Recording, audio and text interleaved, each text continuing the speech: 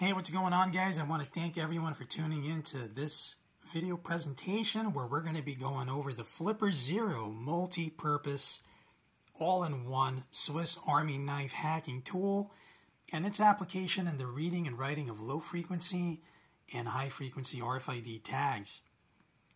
Now, with RFID, low-frequency tags range between 125 and 134 kilohertz frequencies, while high frequency or NFC near field communication RFID tags resonate at 13.56 megahertz. All right, both low frequency and high frequency are common in their use with physical access control systems. However, high frequency tags are more common as they store more data and provide better encryption. But till this day, Anytime Fitness utilizes low-frequency tags in their physical access control systems. And if you've worked for the government as an employee or a contractor, you're familiar with PACs, or physical access control systems, and the Common Access Card, and PIV, with the Common Access Card being NFC tag used for physical access control and the PIV being reserved for the access of computer systems. Again, both high-frequency tags, but not difficult to replicate. So let's get to what this amazing device can do. We're going to go ahead and scan this KeyZ low-frequency tag. If you haven't watched my video on Anytime Fitness access control systems, which I've previously hacked using a different device known as the KeyZ low-frequency RFID tag duplicator, please do so. The link is in the description. But let's go ahead and test the functionality of our Flipper Zero. We're going to read this tag. There you go. Now, this tag type is cross-compatible with other tags. It's a T55X series, which means you can copy and replicate other tag types to this tag. That's not something common with all RFID tags, but the T55X is one of those, so you can take a different tag type, for example, a HID, proximity pass,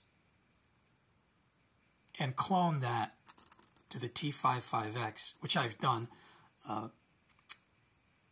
before this presentation. Now, if we go in the More section, we can either save the tag that we've scanned, okay, we can emulate this tag, all right, or we can write this tag to a blank tag that we have. So you can see the dynamic functionality of the Flipper Zero. We can use this device as a tag. I mean, we can go up to a card reader and take whatever tag we've saved to this device, similar to the KeyZ tag duplicator. And we can use this as a tag itself, or we can clone a tag and copy that to another tag. All right? And here we'll get information about the tag after we scan the RFID tag. All right? And we can go back and we can add tags manually. We can go to Extra Actions. All right?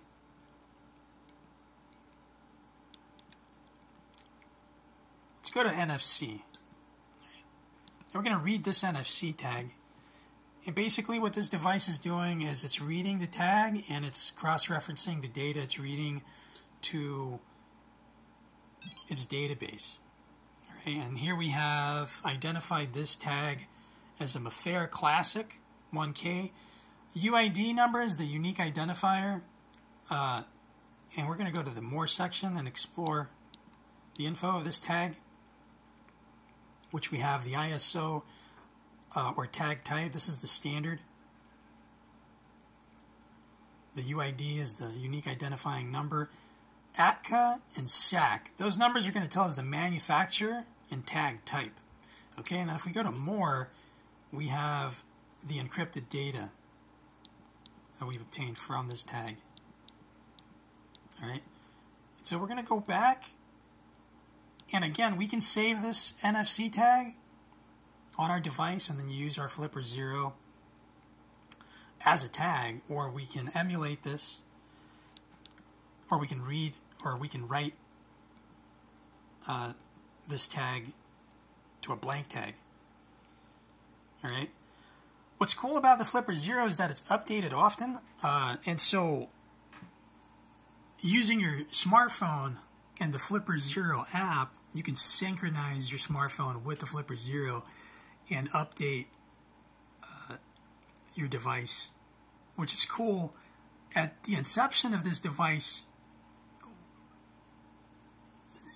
we didn't have all these features. For example, detecting the reader. Okay, we didn't have that. So you can actually use this to detect what type of an NFC reader type we're dealing with.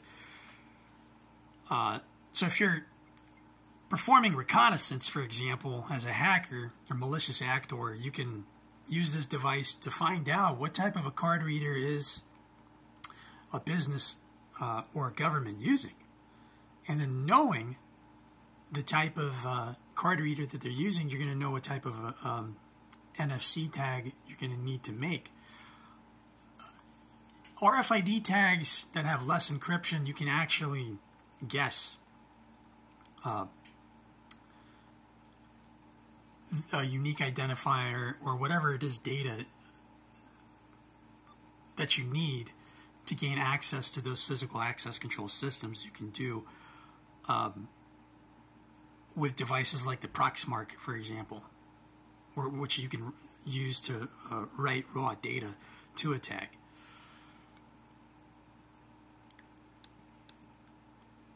We can add tags manually if we know the type of tag that we're adding, right? Rather than scanning.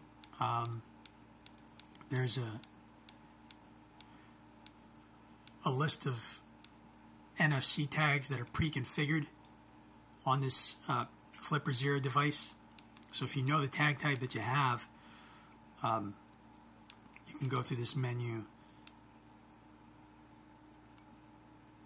and there are already templates available on this Flipper 0 for those tag types if you know what type of tag you're using. But all in all, this is a great device. There are other cool devices out there that deal with the RFID technology, such as the already mentioned Key-Z RFID tag duplicator.